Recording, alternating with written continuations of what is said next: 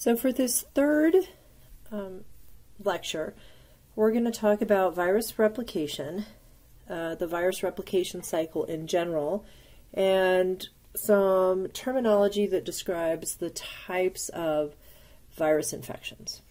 So, in general, a virus replication cycle has 6 steps. So the first is attachment, and we're going to go through each of these individually. The second is called penetration or entry, so how the virus gets into the cell. The third is uncoating, and basically uncoating, the goal is getting the genome into the cell. So getting rid of the envelope, if that's part of the virus, getting rid of the capsid. Step 4, biosynthesis. So this includes expressing viral proteins,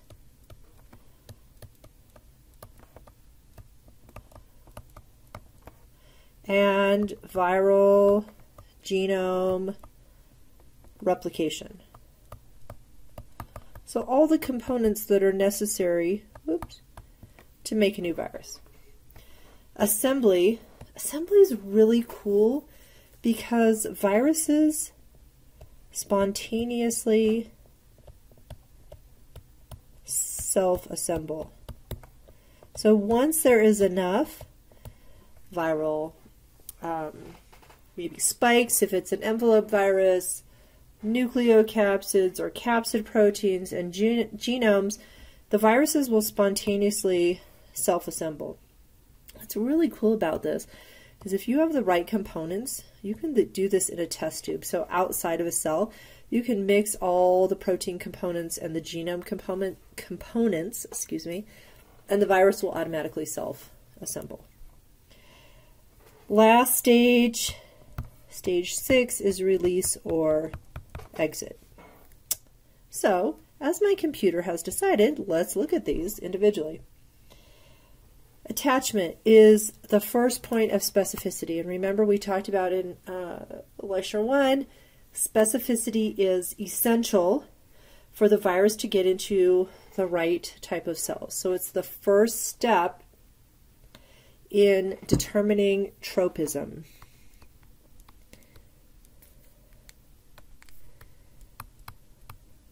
So tropism is which cells the virus can infect. So this is specific interactions between the virus and a host cell receptor. Okay, so let's write this down. Attachment is virus plus host cell receptor. So this diagram is showing pretty simple. Viruses are expressing proteins on the outside. Host cell has a receptor. They interact just like you've learned in cell biology, and away we go. Viruses can have co-receptors, which means there's a main receptor, and in addition, another receptor is required. So this is an example of HIV. HIV's primary receptor is the CD4. So without that, nothing happens. And then for CD4 positive T cells, HIV needs this co-receptor CCR5, and for, I think it's the lymphotrophic T cells, it needs CXCR4. So it has 2 different co-receptors. If one of these is absent, the virus can't infect either. Something off to the side, a tangent that's really cool about HIV, is that some people have a natural mutation in the CCR5 receptor. It's called a delta 32 mutation. And we think this came about during the, I think, 1800s when there was the plague. And maybe this receptor or lack of receptor helped these people become kind of immune to the plague. These people have carried this receptor, this mutation, throughout their life and are actually HIV resistant. So they will not get an HIV infection because they don't have the co-receptor. If you've heard recently in the news about gene-edited babies, so a scientist in China did some CRISPR gene editing, which has been condemned by the whole science community as not ethical. We agreed not to do that. What he did was made these children with the CCR5 mutation to hopefully prevent them from ever getting HIV. That's a whole nother story to talk about, but just to give you a little context. Some viruses have many or multiple receptors. So Japanese encephalitis virus can infect lots of different cells because it's outside of the virus can interact with multiple different receptors. And some viruses have kind of common receptors. Influenza isn't a super great example, but Ebola, when we talk about Ebola later this semester, it has a very general receptor that is expressed on lots of cells, and so it can infect lots of cell types. All right, so that's the first step, attachment. You got to have a cell with the receptor or there's no infection. Second step is entry. I'm just trying to peek at my slides here. Okay, so lots of different ways a cell can enter. Right up here is showing a cell that's interacting with the receptor, and it has membrane fusion, which means the viral envelope, so this only happens with the enveloped virus, and the cell membrane, because they're both made of phospholipid bilayers, fuse together and release the capsid into the cytoplasm. Okay. And that will allow the next step, which is uncoding. Lots of viruses are actually taken in by some kind of endocytosis. So sometimes it's receptor-mediated endocytosis, sometimes with like Ebola, it's called macropinocytosis, but some kind of triggering of the cell to bring in the virus in an endosome. And remember, an endosome is this little vesicle.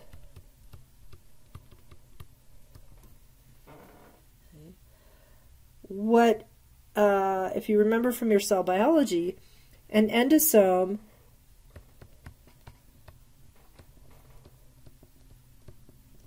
will then get a decrease in pH, so it will become acidic, and it may fuse to a lysosome for degradation. So this is how some cells can remove things from your system, like a macrophage can remove a bacterial pathogen and digest it. What's really cool about viruses is they basically trick the cell into bringing it inside, and then when the drop in pH happens, which is natural for an endosome, it actually allows the virus to release the capsid or the genetic material. So remember, as we learn about viruses, viruses take all that you learned in cell biology and use it to their advantage. Oops, I almost dropped my pen. So we'll talk a little bit more about this, the acidic part, which is uncoding. A final way that a virus can attach and enter is some viruses will actually inject their genomic information, their genome. Okay, so we saw this when we talked about bacteriophage and the Hershey-Chase experiment.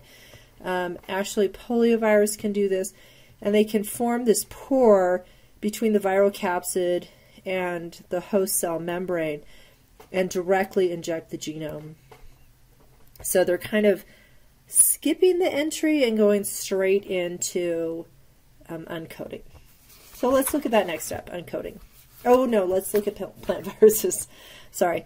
The reason I put plant viruses separate is because plant viruses do not use cellular receptors. Remember, a plant cell has a cell wall.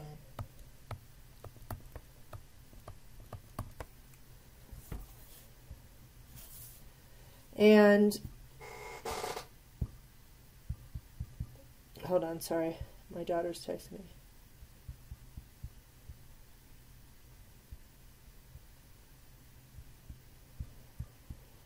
It doesn't matter where I am, in my office, in home, constant interruptions. Okay, so plant viruses do not use cellular receptors. Plant viruses get into the cell by mechanical means.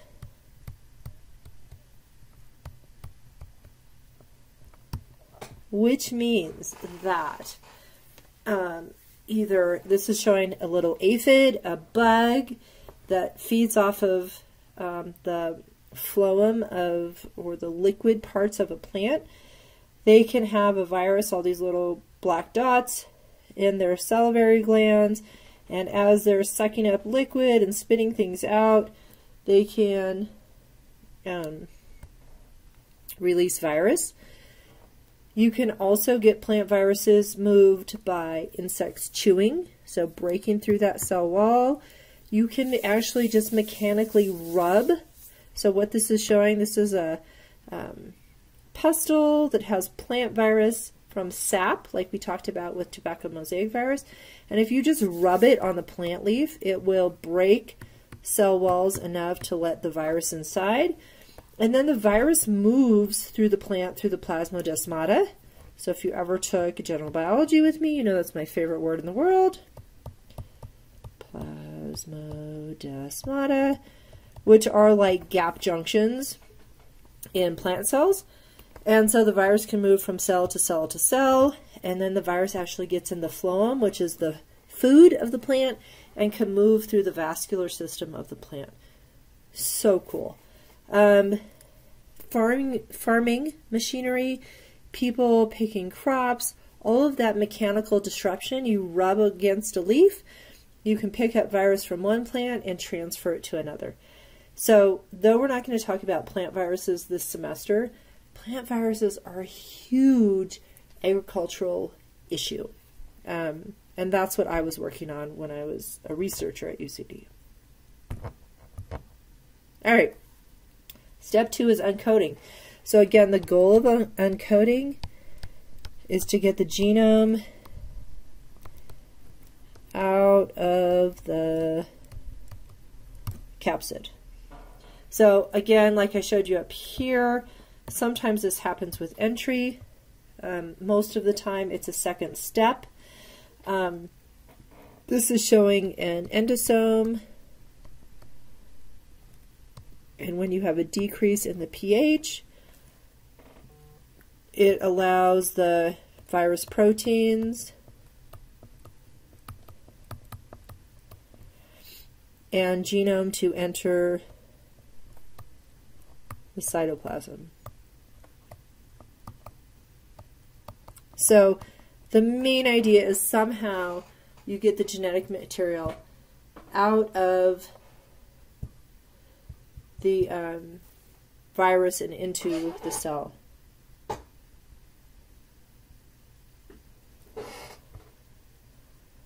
Okay, so we've done attachment, penetration, entry, uncoding. Okay, so biosynthesis is something that we're going to talk specifically about for each different virus. And this is the way you go from genome to protein and genome to more genome. And this can get a little complex, so instead of giving you everything, we will wait until we hit those different viruses. Again, this is something I want you to think about as you do your presentation or you prepare your presentation, because the biosynthesis part can be pretty interesting, the strategies that different viruses have. Step 5 is assembly, which is basically encapsulating the viral genome.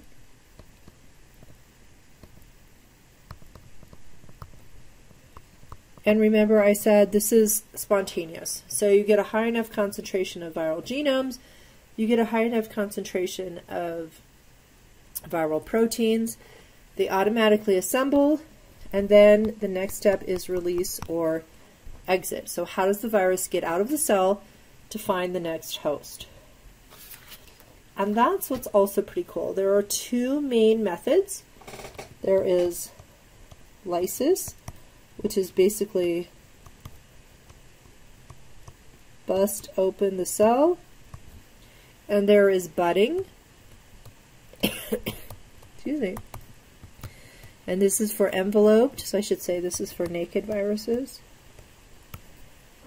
Enveloped, where the virus assembles and then it wraps itself in the phospholipid bilayer. This, I think, is one of the most beautiful pictures in the world. This is a bacterial cell. You can kind of see the outline being lysed, and all these little phage, look at those little guys, being released from the bacterial cell. So this is lysis in its most beautiful form. The virus, or basically the virus replicates to such a high concentration that it just fills up the cell like a big water balloon and just bursts open, and all these thousands of virions are released into the environment or wherever this bacteria is to go find a new cell. Budding is pretty awesome too. So budding is where the virus is pushing out through the cell membrane in order to wrap itself in that envelope. So this is an example of HIV, and so you can see it. Okay, so this is false colored, so you can see it, but it's pushing through the envelope, pushing through, and all these little spikes are the viral proteins, and all this stuff inside is the capsid and the genome. And look at this virus just bud off of the cell. This is influenza, which is also an envelope virus. Look at all these viruses, just like budding. And so what happens to the cell, as you can imagine, the cell's trying to keep its plasma membrane. The viruses are taking the plasma membrane, and eventually the cell will die because it just runs out of membrane. It can't make membrane fast enough. So budding is how enveloped viruses get out of the cell. Okay, so that takes you through the 6 steps of a virus replication cycle. I have trained myself very well to not say the virus life cycle, but if you Google virus life cycle, you will get the same steps. Lastly, I want to talk just about some terms you might see with types of infections. So the type of infection a virus causes is a combination between the type of virus, the health of the host, so the immune system, and did the virus encounter the right types of cells? Did it hit its tropism? Because we have plant viruses in our gut all the time from the vegetables we eat. They don't do anything to us because we don't have the right types of cells for them. So you can get a virus into the wrong place in your body, and it doesn't do anything because it doesn't have the right cells to infect. So let's say a virus can find the right kinds of cells to infect. We're going to talk about all these different ones. So an acute is a short-term infection. I can't believe this. Okay, this is what most of us get. We get a cold. We're clogged up. It's not bacterial. We can't take antibiotics. We have to wait it out. It's acute infection. You get lots of virus produced. It causes some inflammation. It might kill some cells. You get over it. What's happening at the cellular level is called the cytopathic effects, also called CPE. And that means, what is the virus doing to your cells? So this is tissue culture. So here's healthy cells. These are virus-infected cells. So you can see they kind of round up. They're not happy. They're not laying flat. They're not connecting with each other. In the lab, this is how we look for a virus infection, because obviously the cell culture is not going to sneeze and run a fever and show us those immunology signs. So we look for cytopathic effects. What happens in your body is your immune system kicks in, kills the cells that are infected with virus, gets rid of the virus. You might have a fever, cough, you might have some of those symptoms of a cold, and that's really just your immune system kicking in to get rid of the virus. Many times you will have what we call an abortive infection. So you have some host factor missing. Okay. So if you take a deep breath right now, or better do that in class, next time you're in class, you're going to be hit with all kinds of bacteria and virus.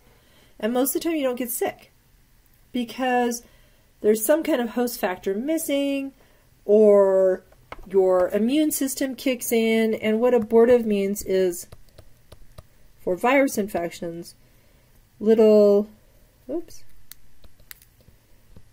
or no virus infection. Okay, so you're bombarded with everything all the time. A null infection, and honestly, we never talk about these, but they're technical terms for virology, so I want to give them to you. A null infection means no infection at all. The virus never hits, no, what do I want to say, appropriate receptor. Okay, so a null infection stops right here. An abortive infection stops somewhere. You don't produce progeny virus. Okay, so acute abortive null infections we get all the time. We clear them. We might feel crappy for a day or so. We're over it. Whoop. And that goes to show you what I was just showing you. Okay, we can also have latent infections. And latent infections are lifelong infections that flare up.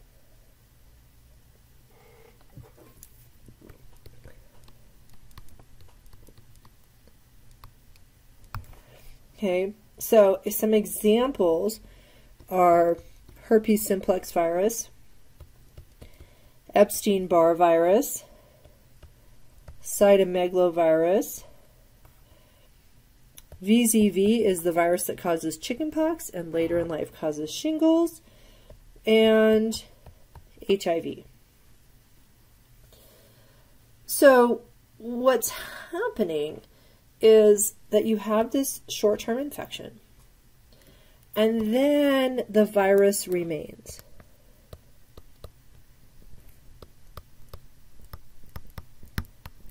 But it's not always producing virus.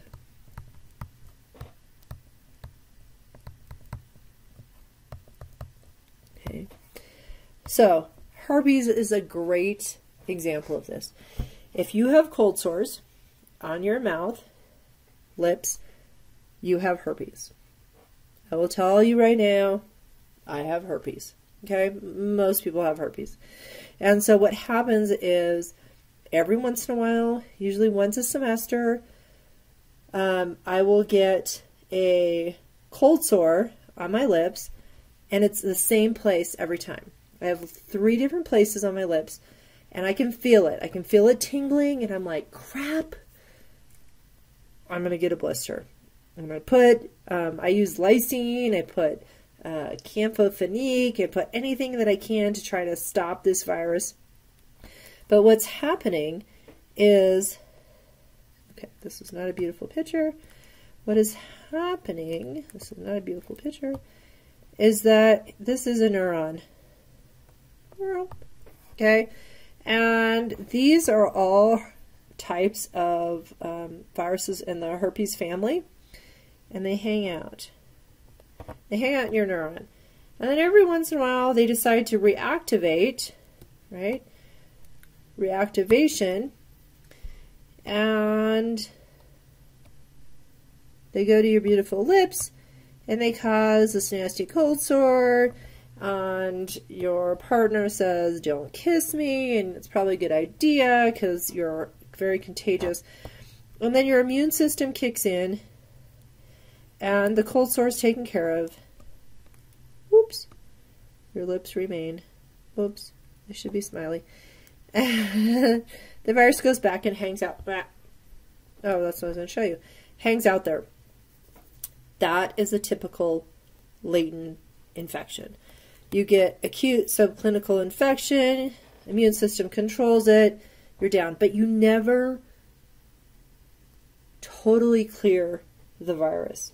And part of the reason is these viruses stay in what we call an episome, which is like a plasmid. So they don't integrate into your genome, but they replicate every time your cells divide. And if you know, neurons don't divide very often, so these viruses just hang out there, nice and happy. Every once in a while, cause a cold sore, and then retreat. And cause a cold sore, the immune system comes up, but the virus is always there. HIV is a little bit different because HIV actually integrates into the cell's chromosome. So once you are infected with HIV, you're infected for life because it becomes part of your genetic material. Now, you can definitely take medications that keep the level of virus very low, but you're infected for life, at least right now. So let me show you a nice example of VZV. I'm sorry, let me show you a nice example of a latent virus, which is VZV. So in children, VZV causes chickenpox. Now, children these days get a vaccine to varicella, but what's super interesting is the chickenpox vaccine is a live virus. And a couple lectures from now, we're going to talk about vaccines, but that means they actually infect you with the chickenpox virus.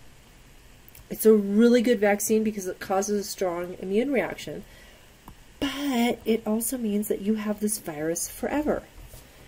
That, when you're older, like me, can reactivate and cause zoster, which is shingles. So even if you were a kid that never got chickenpox because you had the chickenpox vaccine, you still have a live virus in your body that can reactivate when you're older and cause shingles. Well, guess what? Biopharma has made a vaccine against shingles. We won't get into the ethics of giving someone a virus and then having them get a vaccine against it later, but you can kind of see how this works, right? It's a latent virus. Most people don't get shingles, but it can reactivate and cause shingles. And I've heard that shingles is very uncomfortable. It's like this itchy rash that breaks through your skin. It's not something that you want to have. So unfortunately, I'm getting to the age where I probably have to get a shingles vaccine soon, and I do not like shots. But I love virology, so yeah. Okay. Another type of virus infection is called transforming. And that is where the virus can change the cell properties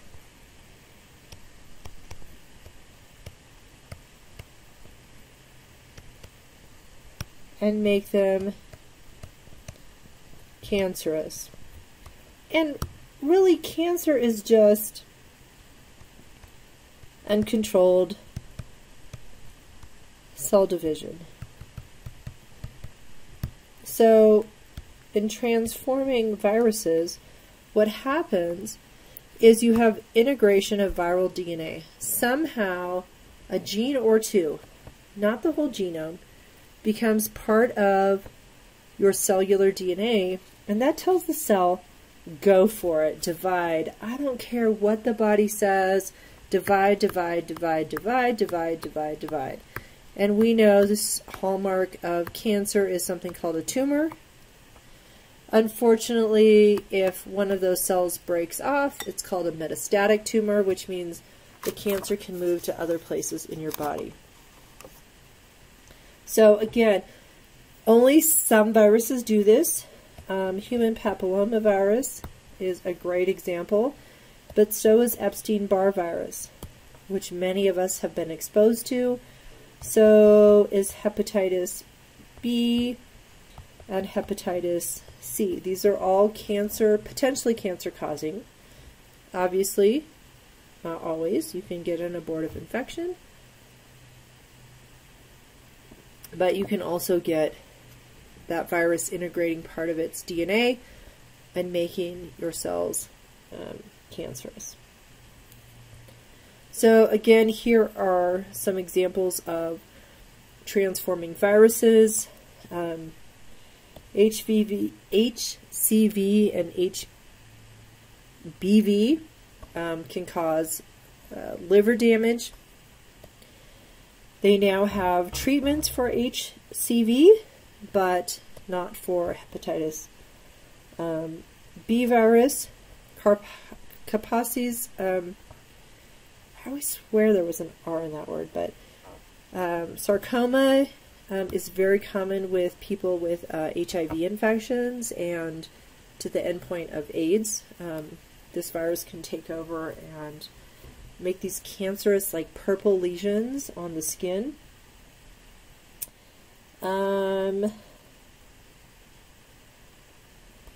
Here's your human papillomaviruses, and if you see, it's just a couple genes from the virus that are called viral oncogenes. So they are cancer-causing viral genes. And we now have a human papillomavirus vaccine that we give young people, hopefully before they're sexually active, to prevent cervical, anal, penile, vaginal cancers. So we're working on combating these viruses. Not always successful, but viruses have lots of strategies to keep themselves in a host system. Okay, so additional topics that we're going to cover this semester, but it's silly to throw this all at you, is we're going to talk about transmission of viruses, so how they go from host to host. We're going to talk about reservoirs, and zoonosis. Most of this comes with our Ebola. We're going to talk about vaccines and kind of the lack of antivirals when we talk about influenza. And like I said, as you guys research your specific viruses for your final paper or presentation, I want you to think about all these different replication cycle, and again, as we talk about transmission and vaccines and antivirals, and what's the genome, and what's its replication strategy, and what's its tropism, what's its host range. I taught this class a couple years ago, and I went through all of this information in the first few weeks, and I realized it just totally overloaded the students. So instead of giving you all the replication strategies and all these different components of